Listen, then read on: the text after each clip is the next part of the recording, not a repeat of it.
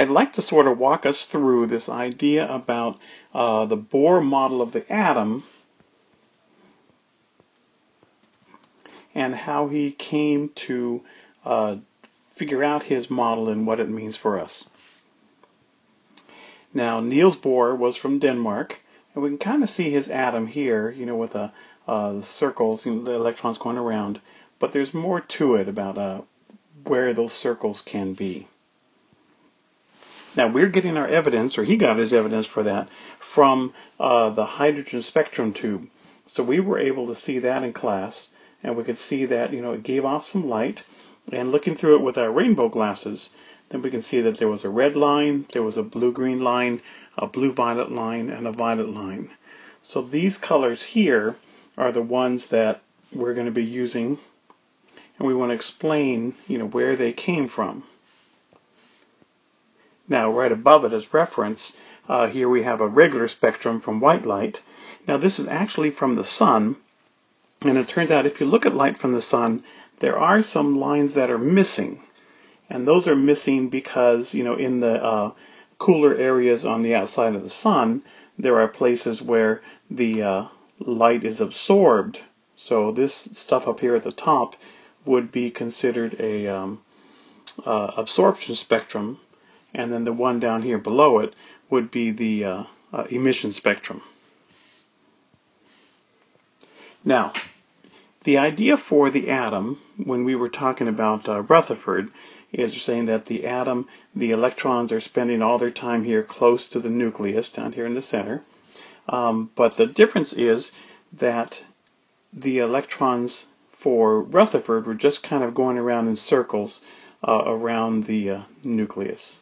And we're saying now is that not only are they going around, but if you zap them with electricity like we're doing, then you can get them to jump from one part of the atom to another.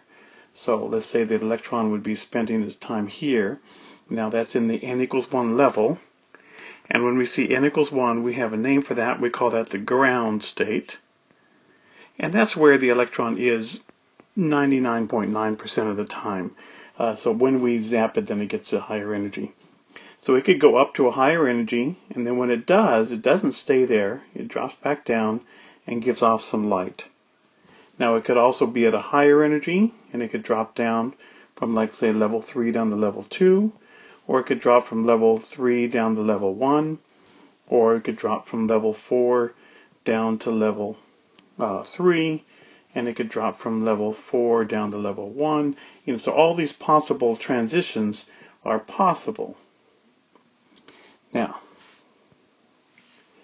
we get to this kind of a model here. Instead of going around circles, then one of the things Bohr was able to do was to come up with an equation where he could say, okay, we can figure out the energy of the electron. And at the first end, if we all we have to do is say, for n equals 1, that's a variable, substitute 1 into this equation, and we would come up with this first energy. So he came up with a constant, and that's the Rydberg constant and Planck's constant and the speed of light. When you multiply those together, you get this number here, 2.18 times 10 to the minus 18th joules.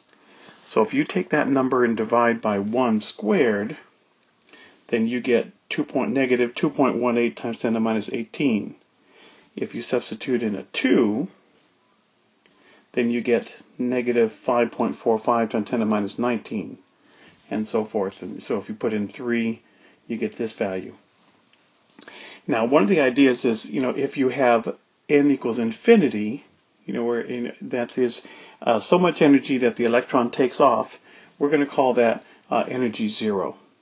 So it's a little odd that we have 0 at the top and all these negative numbers down below, but the idea that when the people who made up this equation, they were saying, well, how much energy would it take, would you have to add to an electron in the ground state to get it to leave? So you would have to add 2.18 times 10 to the minus 18 joules. Then what if you were starting here? How much energy would you have to add? You'd have to add 5.45 times 10 to the minus 19 joules.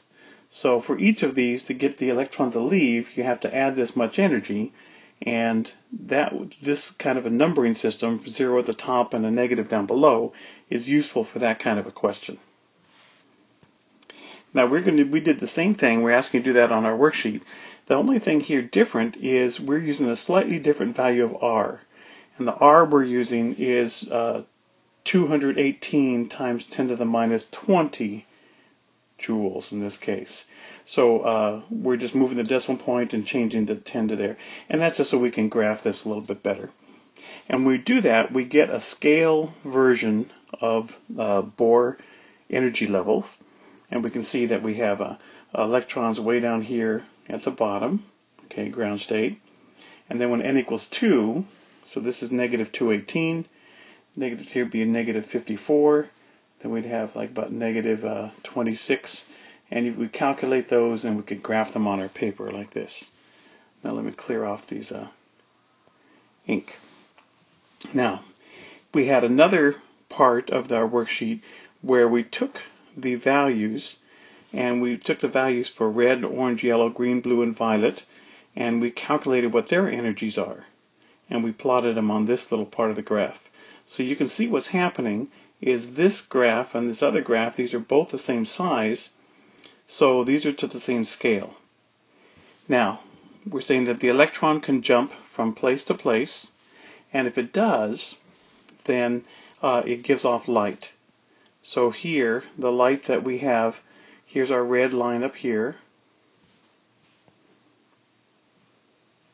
Here's our red line here at the top. And we also have our blue-green line over here. And we have our blue-violet line. And we have our violet line. We kind of want to know, well, where did those come from? So, the transitions are happening. You know, they start here at level 1. They could go from 2 down to 1, 3 down to 1, 4 down to 1, 5 down to 1. All these possible transitions, and we have those here on our scale picture. So the arrows represent an electron moving from one place to another, and so we want to measure that. I'm going to take my little energy ruler, put it down here at the bottom of the arrows, and we can see what happens is if you have an electron in level 2 going to level 1, that arrow is so long that it is much longer than anything that we can see. We could see an arrow that would get to, let's say, to violet. We could get an arrow that would maybe come, you know, this long.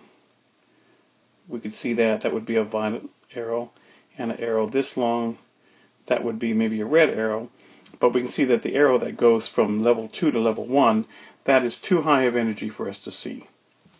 Let's try the ones that go to level 2. So I will put our ruler here at the bottom of level 2. And now we can see that if we go from 3 down to 2, that arrow is going to be a red arrow. So that would be visible for us. So the idea here is on our little circular graph that this red must be an electron that jumped from level 3 down to level 2. Level 3 down to level 2. In the same way, let's look at what would it be if we went from 4 down. So 4 down to 2, that would be here between the blue and the green. So that one would also be visible, and that's where we're getting this little bit of light when the electron jumps from level 4 down to level 2. And go back again to our graph and see if we went from 5 to 2, that would be between the blue and the violet. So we would get another one. Our picture here is not big enough. And the same way here for violet. Move my ruler over a little bit. For violet here, if we went from 6 down to 2. So those would be ones that we would be able to see. So this guy here is from 6 down to 2. And this was from 5 down to 2. Now the ones that are dropping to level 3, if I put this here, then you can see that going from anything dropping down to level 3 is too small. It's in the infrared range. So there's none of these that we would be able to see. They're all going to be too small, these little arrows. Anything beyond that are going to be smaller and smaller and smaller.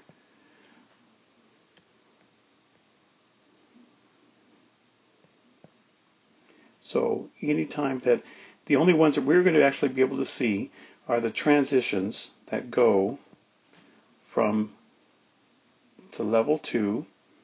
So something 3 to 2 is the red, 4 to 2 is the blue-green, 5 to 2 is the blue, and 6 to 2 is the purple.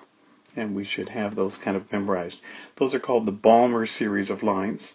The ones that drop down to level 1, they have a different name. Those are called the Lyman series, and those are in the ultraviolet. The ones that drop to level 3, 4, 5, and 6, those have names also, but we don't care. So the only ones we really need to know about are the ones that drop down to level 2. And that's what we want to know about the Bohr atom.